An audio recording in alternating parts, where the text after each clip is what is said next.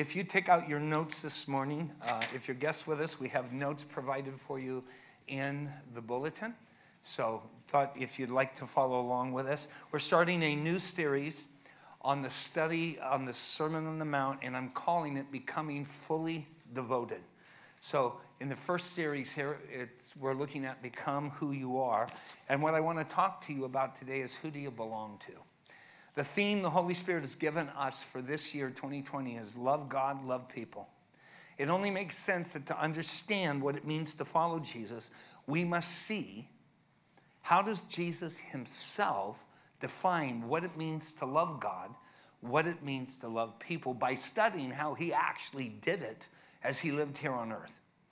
The section of scripture we'll be studying this week and next several months has typically been called the Sermon on the Mount.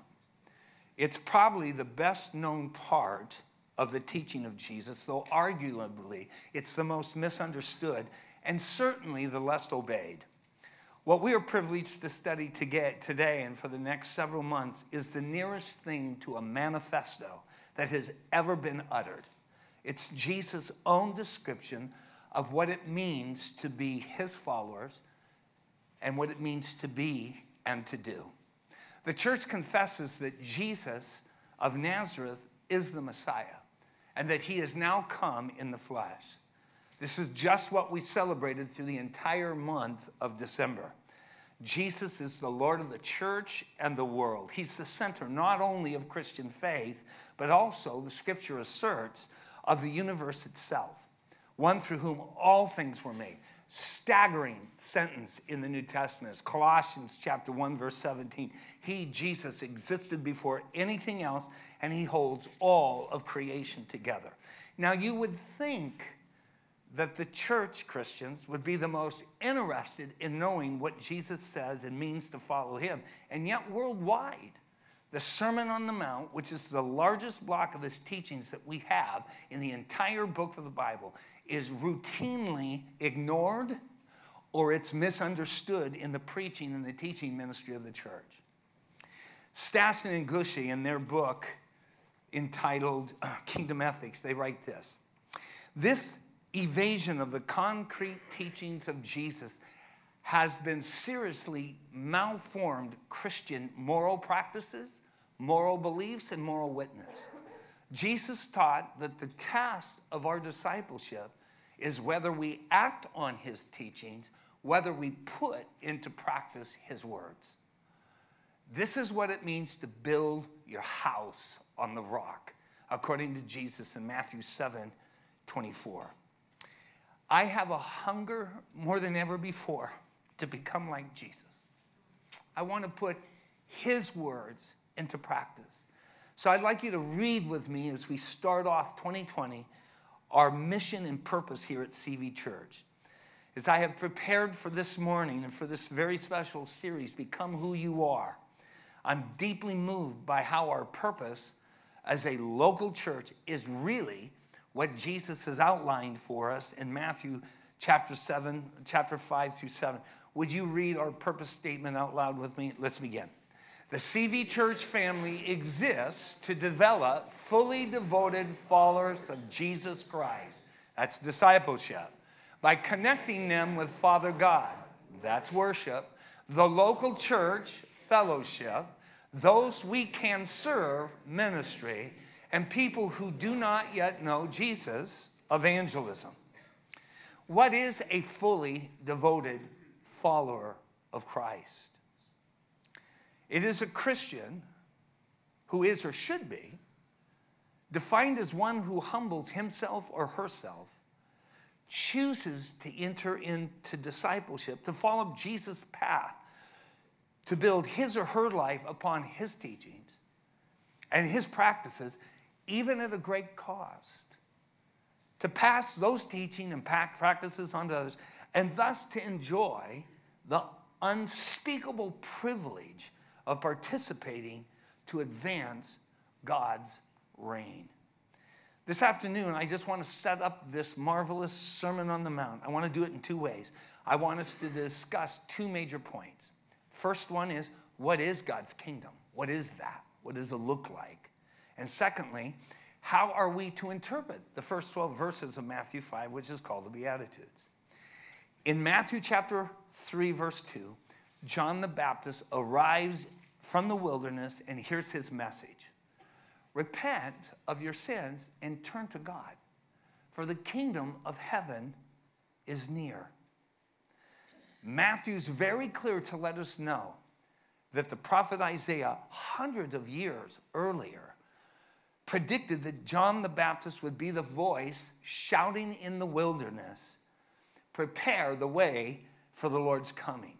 Well, he was preparing the way for Jesus Christ, who is God, who has always existed, who came to earth with a specific purpose in mind. Well, what was that purpose? He was bringing God's kingdom, the kingdom of God, the kingdom of heaven. Those two terms mean the exact same thing, to earth in his own purpose. In Matthew 4:17, we're told that Jesus comes on the scene. Now listen to what he says as compared to what John the Baptist says. For then on, Jesus began to preach, repent of your sins and turn to God, for the kingdom of heaven is near. In the original language, which is the Greek language, R.T. French writes this: the perfect tense means that which has completed the process of coming near. In other words, the kingdom's already present, not simply still on the way. In other words, in the person of Jesus Christ, the long-awaited Messiah, God's kingdom, the kingdom of heaven, is now present on this planet. God is with us. Would you read out loud with me Mark chapter 1, verses 14 and 15? It's on the PowerPoint. Let's begin. Later on, after John was arrested, Jesus went into Galilee where he preached the good news. The time promised by God has come at last, he announced. The kingdom of God is near, or has come. Repent of your sins and believe the good news. Now, to get the most out of the Sermon on the Mount, we can truly learn, what does it mean to follow Jesus? We must understand what he meant by what the kingdom of God is. Why? Jesus said this is why he came. Loved ones, this is the reason why repentance is so important. What is repentance? It goes beyond me saying I'm sorry. Repentance is a total turning away of my own thought processes, what I think is right, what I think is the truth. It's turning away from my own will, what I want, what I desire, what my expectations are. And from pursuing my own selfish plan for my life, and it is to turn and to be receptive to God's purposes and God's plan, God's rule, and God's reign for my life. If you've been attending here for any length of time, you know that we take God's word and you personally reading it, very, very important. And in our devotions this morning, in the passage of Luke chapter 3, it's just really interesting when John comes and he says, he looks at the Pharisees and the Sadducees, and he does not have good words to say to them. He says, you brood of snakes, who warned you to flee from God's coming wrath? Prove the way that you, by the way you live, that you have repented from your sins and turned to God. Then the crowd, so you have the religious elite, and he chides them and he rebukes them. Then I like this, if you're reading and you've got your eyes open, there's another group of people there, the crowds, and they said, well, what should we do? So now he starts talking to them about, what does true repentance look like? What does it look like at an intellectual level? What does it look like at an emotional pathos level? What does it look like in behavior? And he says this, and I say this, there's a difference between biblical justice and social justice. We're confused in our culture. Social justice has been contaminated with a political agenda.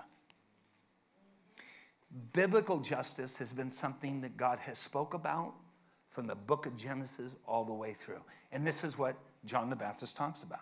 If you have 2 shirts, then give one to the poor. If you have food, then share it with those who are hungry.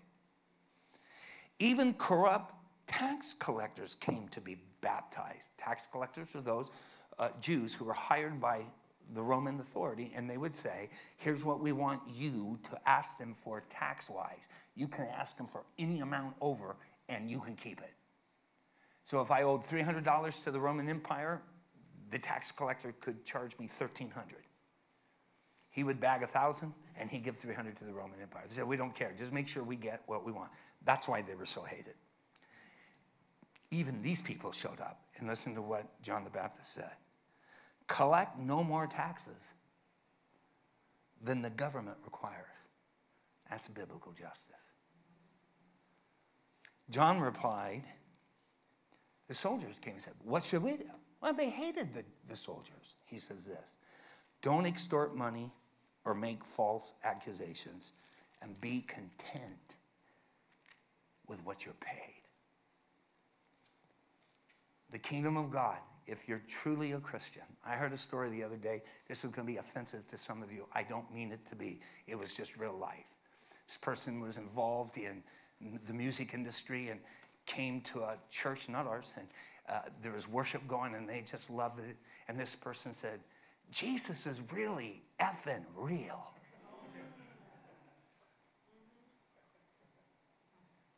Isn't that interesting? He's effing real. This person was taken, was titillated by the energy in the room and the music, but doesn't understand what it means to be a part of the kingdom. So as we move through 2020, you know there's an election coming. It's going to get hot and heavy in our culture.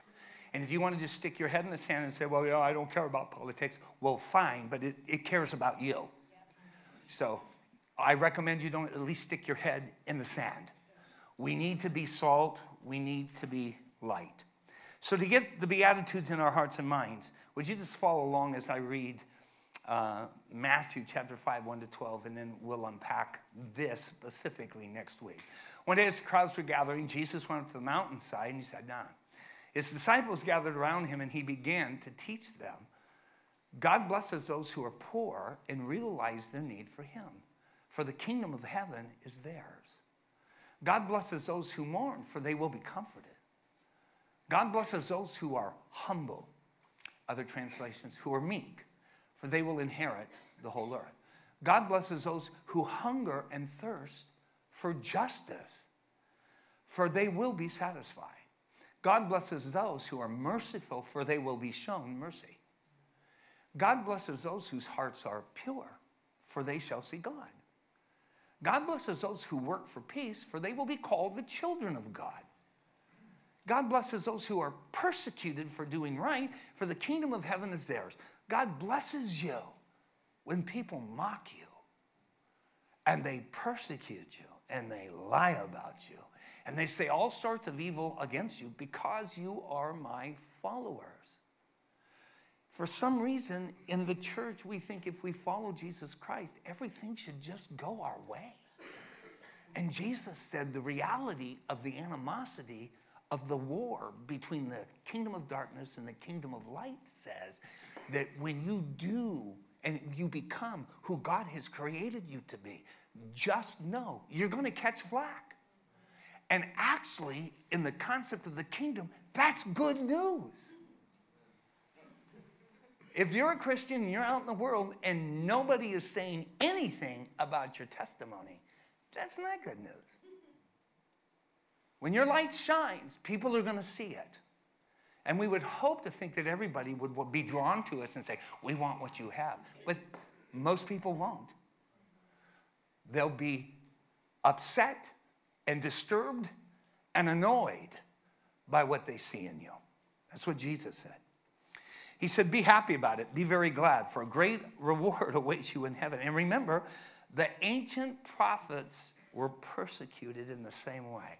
So Jesus is getting his marching orders from God via the Old Testament.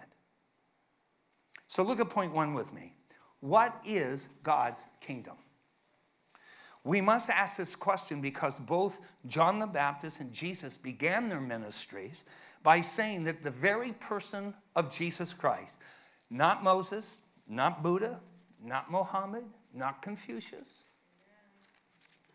not Ron L. Hubbard, but in Jesus Christ, God's kingdom, or the kingdom of heaven, is now present on this earth. In other words, it's in the person of Jesus, and what he did through his life, death, and God's kingdom has been revealed and unleashed in our world. So look at letter A. What is the kingdom of God? The kingdom of God has to do with his rule. It has to do with his reign here on earth in and through Jesus Christ. Now, those aren't terms we normally use, so I like to try to make sure it's practical for every one of us. His rule, his reign means his agenda. We understand that term, right? Everybody says, well, everybody has an agenda. God has an agenda. It's called his rule. It's called his reign. He has priorities. He has purposes. And Jesus said, I came to earth to show you what those are and to demonstrate them for you so you, the church, can then go and act on those purposes. We experience his rule and reign through Jesus Christ. We experience his rule through the teachings and actual actions of Jesus. This is actually what Jesus was saying would happen in and through him. In Luke 4, 16 to 21 and 23, it says this: when he came to the village of Nazareth, where he was born, his boyhood home, he went to the synagogue as usual. I don't know if you've thought of that before, but ever since he was a little boy, he would go to the synagogue on Sabbath every week. And he stood up to read the scriptures. He took the scroll of Isaiah, the prophet was handed to him. He unrolled the scroll and he found the place where it was written, "The Spirit of the Lord is upon me, for he has anointed me." That means he has empowered me. He has chosen me to bring the good news to the poor. For he has sent me to proclaim that captives will be released, the blind will see, that the oppressed will be set free, and that the time of the Lord's favor has come. He rolled up the scroll, he handed it back to the attendant, and he sat down. All eyes in the synagogue looked at him intently. Then he began to speak to them. The scripture you have just heard has been fulfilled this very day. I mean, you guys, that is electrifying. Because what he's saying is from the book of Genesis to the end of the book of Malachi in the Old Testament, everything that's been written was written about the Messiah. And guess what? The Messiah is in your midst. You're still waiting for the rule. You're still waiting for the reign. You're still waiting for the presence of God. And guess what? In me, it's here. Wow. I must preach the good news of the kingdom of God. That was his central purpose and focus in life. I must declare what God's rule and what God's reign is. So when we see him in the Garden of Gethsemane and he's in prayer and he says, is there any other way that this cup can pass? Because he knew what was coming. He knew the brutality. He knew the humiliation. He knew the horror. So here you have God's son who is fully God, fully human. And he says, is there any other way? But he knew that God's rule and God's reign, as much as it frees you, it also pens you in. There's certain things I can do. There's certain things I can't do. And he says, nevertheless, not my will, but your will be done. Why? Because he was all about the rule and the reign of God. In Matthew 11, 1-6, we're told that John the Baptist had been put in prison. Do you know why he'd been put in prison? I've been here 27 years, and every time we get into election cycle, you just know me. I'm going to say things about it. I cannot be still. I cannot. And I'll always get this. You're to preach the gospel. And there's no room for politics in the gospel. And I always like to take them to the scriptures, and here's one of my favorite ones. John the Baptist was beheaded because he poked his nose in the king's business. Herod had married Herodias, who was Herod's brother's wife, and she was his niece. So he committed adultery. he committed incest. John was not quiet about that. He says, what you're doing is wrong. And he pointed that finger. And what he got for it, he got his head beat, chopped off. When people say, well, we're not supposed to mix business and politics. Politics is about people. Politics is people setting regulations for how we live. Nowadays, in America, both parties want to foist their will upon us. You can't just lay down and be ignorant about this kind of stuff. Does that make sense? Yes. You know, some people just say Christians. Did you know a good portion of evangelicals, they're not even registered to vote. So can I just say this? How foolish. That's foolish. Well, your one vote's not going to make a difference in California. It will before God. At least I'm fulfilling my duty. I'm fulfilling my responsibility to be part of the kingdom of God and be salt and light.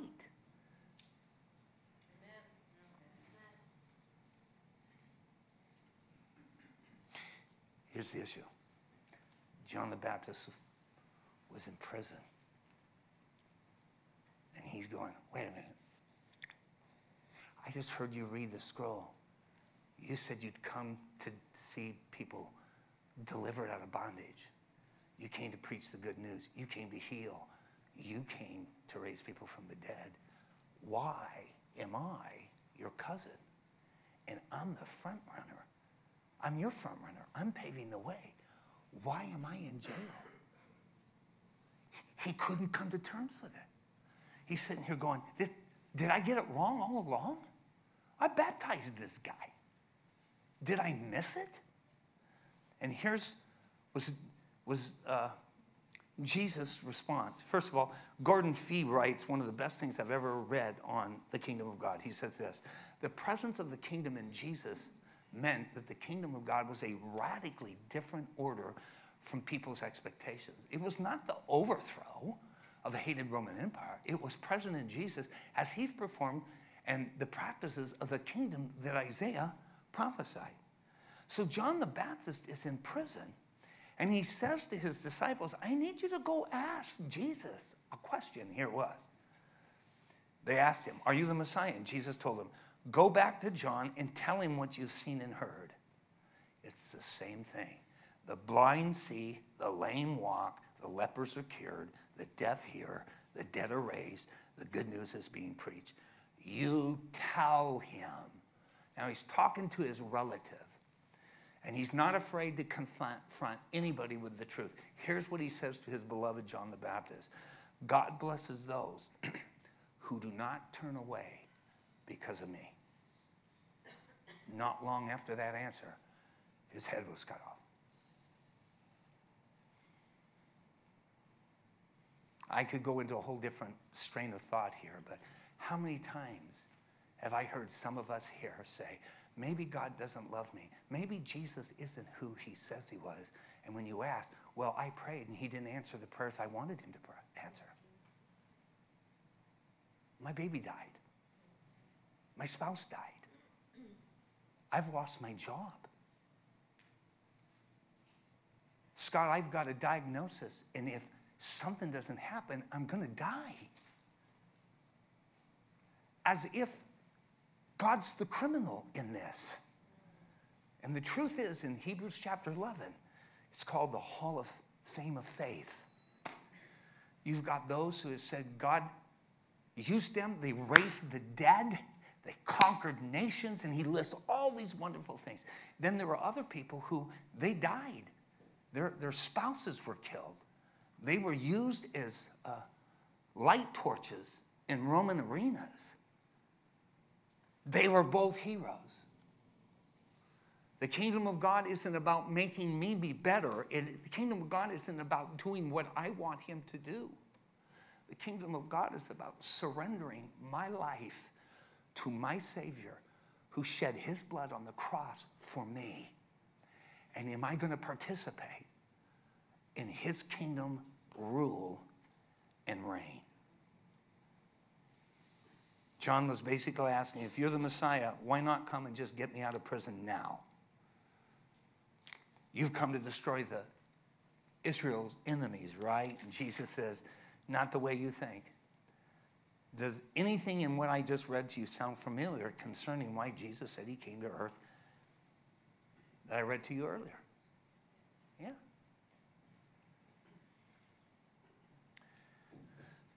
Look at letter B. The 7 leading characteristics that demonstrate how God's kingdom exists in our midst. God's kingdom is not a place, but action that is seen through deliverance and salvation. I want to just give you 7 characteristics, and we'll unpack these during this series. The first actions of the kingdom of God is deliverance and salvation. I'm trusting God that we'll see more people come to Christ as we all learn to declare the good news of Jesus. That Jesus came so that your sins would be forgiven and that you could enter into a personal relationship with him and that you could experience his peace. You don't have to be at war with God anymore because he's not at war with you. He sent his son for you. Salvation and deliverance. Number 2, righteousness and justice. God's justice, kind of things we talked about. Not doing things for political expedience, but we join in the kingdom to see God's justice accomplished on his behalf for the people of this world. Peace. Somebody grabbed me just before the second service and wanted to have a chat with me and just said, I'm filled with fear all the time. Should this be happening? And I didn't say, you probably would think I say, well, of course I shouldn't. I said, no, fear is a normal aspect of life. But when it's interfering with your life, it's interfering with your marriage, it's interfering with your children, it's interfering with your emotional and relational and financial life. Satan doesn't want you to experience God's peace. But part of the kingdom of God is to have this deep, settled peace that you know God loves you, he accepts you, and he affirms you. He wants to appoint you and empower you to be who he's called you to be. Amen. The peace of God, shalom, the wholeness of God, the well-being of God. Well-being does not mean that all my circumstances are going exactly the way I want them to go. You can have peace when you're sick. You can have peace when you've lost someone. You can have peace when your plans just go to smithereens. Because it's the peace of God that doesn't submit to situations. The peace of God is yours and my stabilizing factor. Joy. Joy is not based on my circumstances. You can have the joy of God and you can be in profound pain. You can have just committed one of the worst failures of your life and you can be filled with the joy of God because it's part of the kingdom. Don't you love that? God's presence, number 5, is spirit or light. Have you ever had anybody just ever come up to you and just go, you know, what do you do for a living? Or they'll say, are you a Christian? I always like to go, what's the reason you ask? And they'll always say, there's just something different about you. You walk into the room and it's just like, wow, things change. And I go, that is the peace. That is the presence of God. I don't take credit for it. It's his kingdom. Healing. God has called us to pray for healing. People come up to me and say, well, does everybody you pray for heal? No. I've prayed for people and they died. So does that mean I'm not going to pray anymore? Prayer isn't about you and I. It's about the kingdom of God. So I want to encourage you, whenever you encounter sickness, whenever you encounter difficult situations, you've got to listen to the Holy Spirit. Don't be afraid to pray for healing. I believe it is God's will to heal every time. Does he? No. But that's not going to stop me from praying. If I don't pray for people because I'm afraid of my reputation, that's called faithlessness and fear. But when I lay hands on somebody, I'm doing it in the name of Jesus Christ. I don't do it in the name of Scott. I've seen people healed of cancer. I've seen blind eyes healed. I've seen deaf ears open. I didn't do that. He does that, right? He does it through you and I. We're just ordinary. He's the extraordinary one here. So I want to encourage you, be released. When you see hell raising its head, when you see all this negativity, you see all this depression, you see all kinds of things happening, we don't have to back down. Step into it in the kingdom of God and allow him to release his kingdom resources through you. Because when you surrender your life to Jesus, you become a kingdom person. Isn't that beautiful? And then return from exile, restoration, and reconciliation. I believe in the next several years, we're going to see more of a desperate group of people come. Some of you might not like who's coming. It's none of yours and my business. We are called to see people reconciled to Jesus Christ. Would you agree? The religious elite hated Jesus because of the people that followed him. Prostitutes followed him. Tax collectors followed him. Sexually disenfranchised people followed him. The strange and the weird followed him. Not because he was weird. It's because they knew his love. And they wanted to be impacted by him. I so long, church, for that to be our reality here.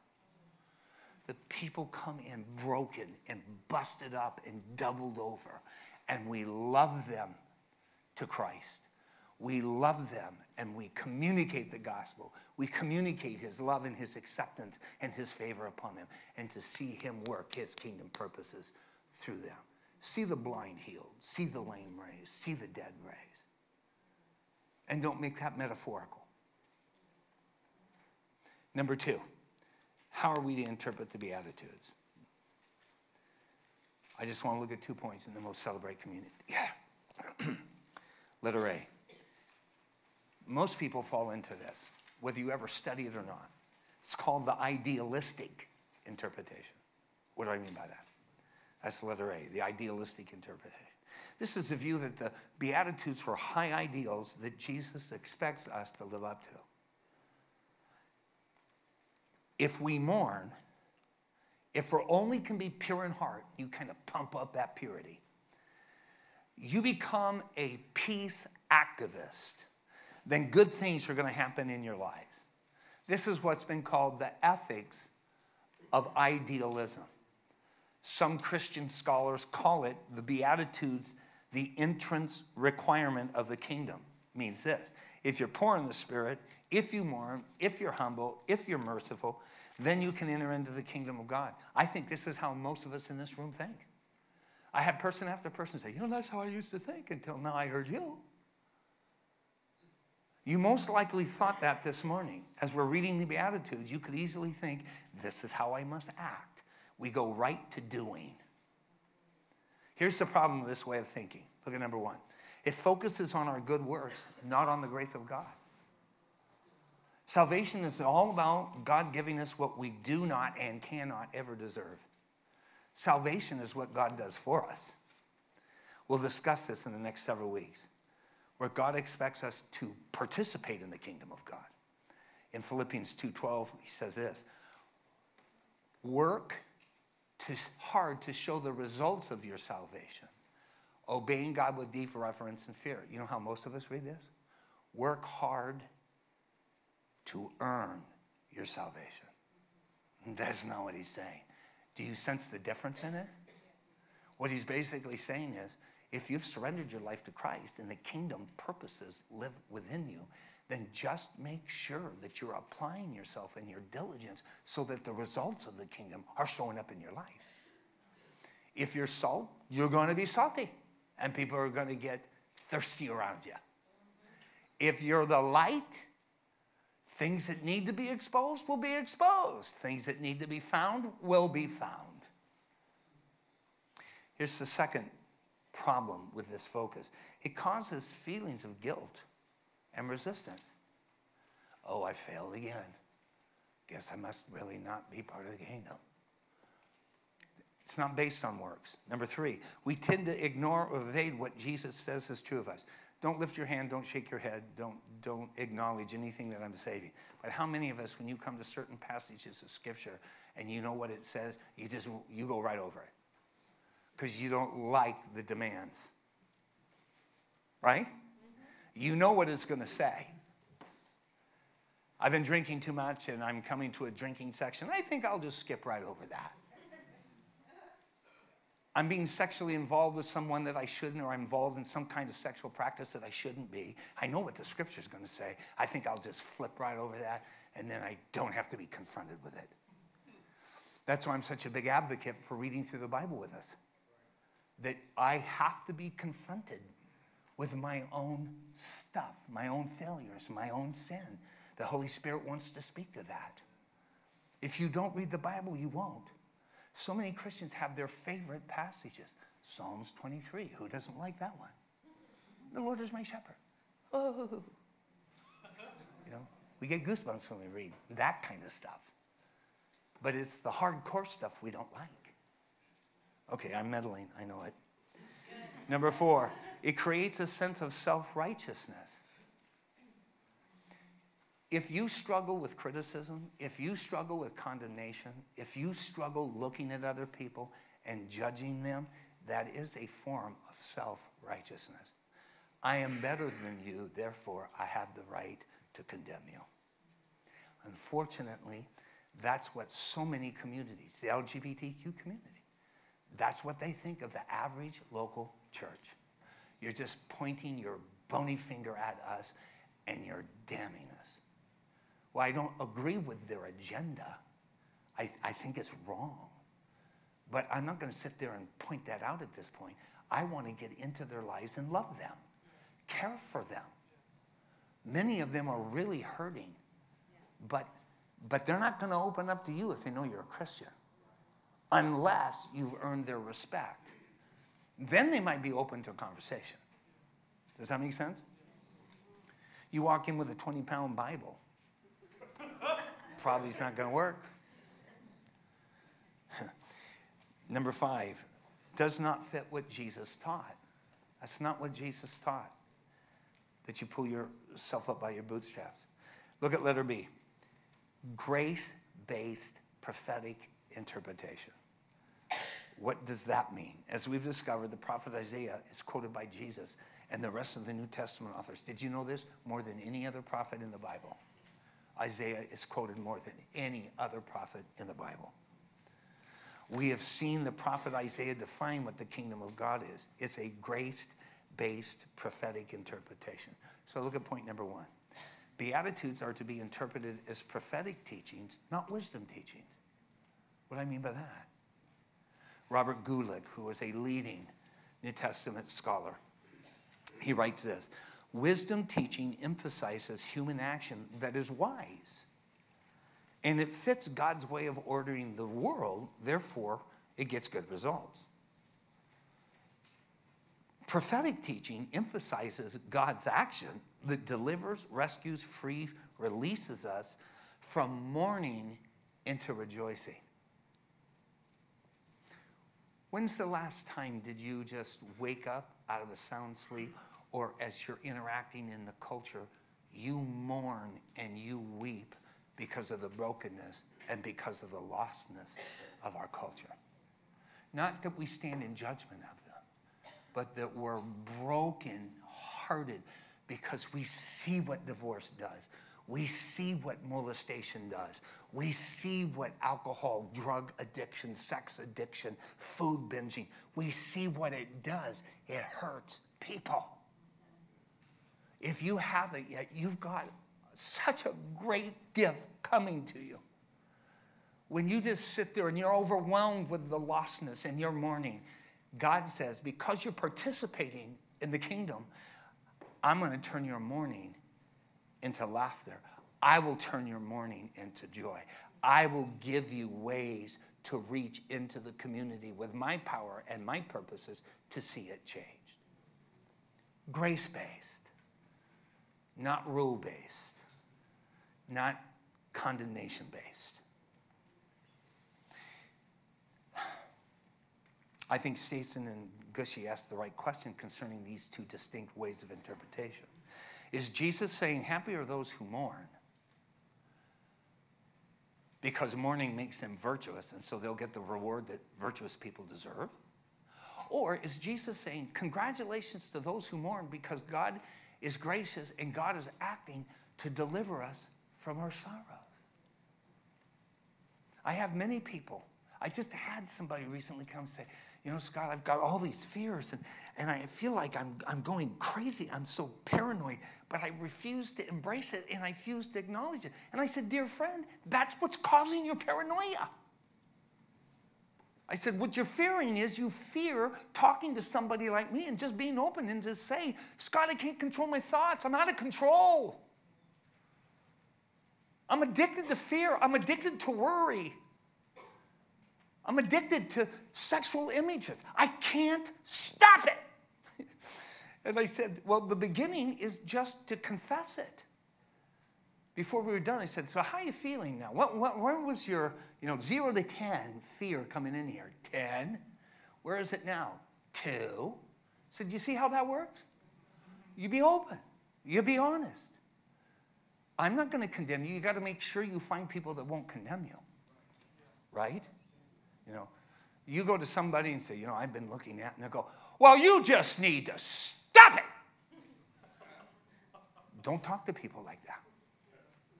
No. Does that make sense? I'm drinking so much, I'm passing out. Well, you fool, what are you doing that for? You'll never help anybody that way. Right? Grace-based. Number 2.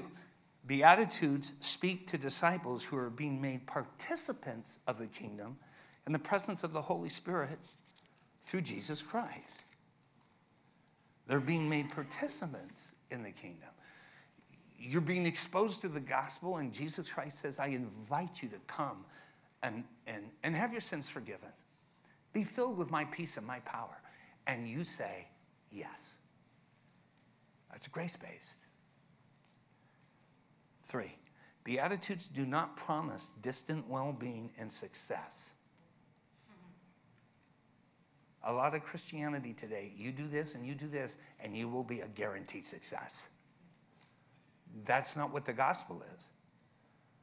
What the Beatitudes do is they congratulate disciples because God is already acting to deliver them. He's already acting. We sang the song today, didn't we? Even when it doesn't feel like it's working, even it bum bum bum bum bum.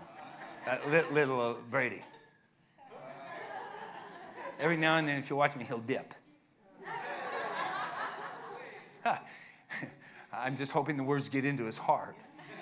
But just because you don't feel it, just because you don't see him, it doesn't mean he's not working.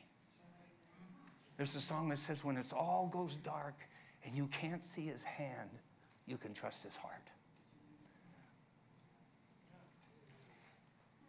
More to say about that, but don't have the time. Number 4, Beatitudes are based on the coming of God's grace experienced in Jesus, not on the perfection of the disciples. I love CR and Celebrate Recovery. And one of the things we say in that community is we're not looking for perfection. God's looking for progress. Right? Not looking for perfection. He's looking for progress. Ushers, would you please come? If you're here today and you would be uncomfortable, maybe you're a guest or maybe you've been attending, but when we come to the communion table, you don't really want to participate, please feel no pressure whatsoever. If the plate comes to you and you don't want to take the bread, you don't want to take the cup of juice, just pass it on by and don't worry about that, okay? Would you follow along? I'm going to read the communion passage, and then we're going to celebrate communion, and then we'll be done for today. This is Mark 14, 22 to 25. As they were eating, Jesus took some bread and he blessed it. Then he broke it in pieces and he gave it to the disciples. Come on down, guys. Let me wait. I'm getting ahead of everybody. Yeah, come on down. Thank you. Thank you for your service. Deeply appreciate it. Thank you.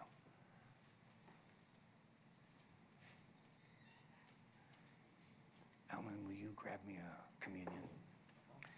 Let me read the scriptures. As they were eating, Jesus took some bread and he blessed it. Then he broke it into pieces and he gave it to the disciples, saying, "Take thee, eat, this is my body."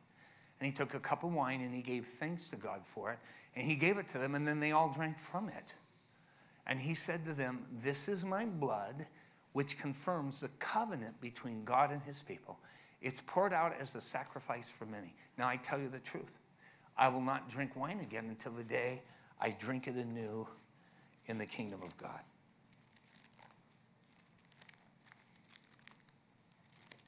Thank you, Alan. You will not believe how many of these I have spilled on myself throughout 27 years. It used to be when arthritis was so bad, thank God I don't have it now, but every month I'd go to drink it and my arm would lock up right here and I'd throw it in my face. Week, month after month after month. And you go, "Well, aren't you smarter than that?" I just forget until I threw the juice on me. I thought, oh, I could have had a V8. You know, it's just... Listen to what Romans 8 says, because this has to do with the bread.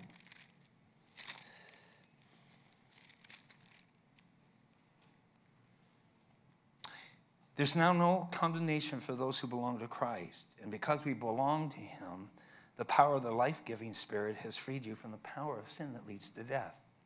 The law of Moses was unable to save us because of the weakness of our sinful nature. Now listen, this has to do with what we're celebrating with this cracker. So God did what the law could not do. What did he do? He sent his son in a body just like ours that we sinners have. And in that body, God declared an end to sin's control over us by his son's sacrifice for our sins.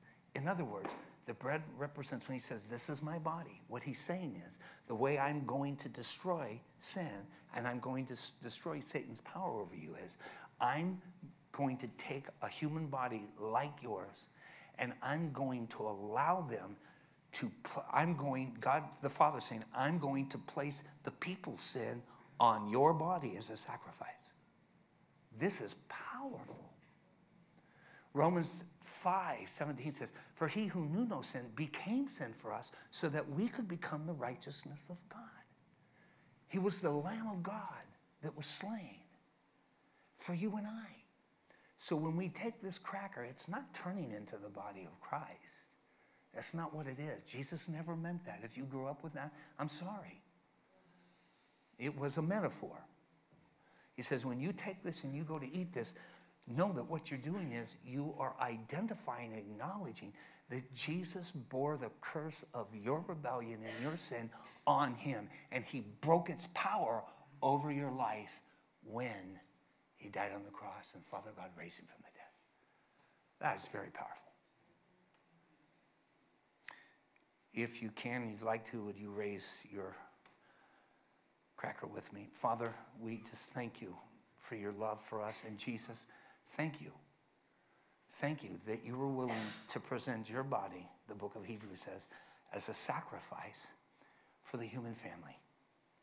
And by doing so, you broke the power of sin in our sin nature. You broke it. You destroyed it as we confess you as our Lord and Savior. So we eat to celebrate what you accomplished on the cross for us so that we could become sons and daughters of the living God. It's in your name we pray. Let's eat together.